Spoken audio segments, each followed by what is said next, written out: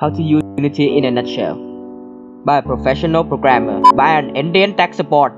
Let's start with a project. This is a project and it contains all the game data.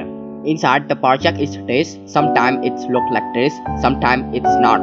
These tabs are designed just to make you look smart. Only the game tab would be shown in the final product. Now let's talk about the different panels and how it works. You can create objects in the hierarchy.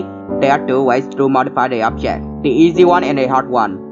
Down here is a place for you to create or import files. Instead of an easier way is just to paste the file. And here's the place that tells you what's wrong with your code in a language that you will never understand. Now you've got the basics, let's move on to find out what these little buttons do. These strings are actually useless. Trust me, just use this. You paid a huge amount of money just to remove ads. Man, be mad. Matter. Don't even bother. Get one and never use it. Get one and never use it. There goes 2 hours of your life.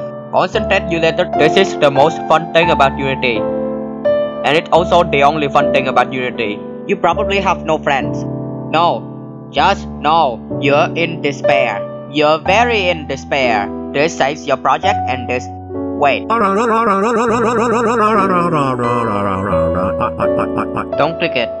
Just don't. No one use this button. No one even know what this button do. Don't surprise when you look at the variables that you have assigned. At least you're still here.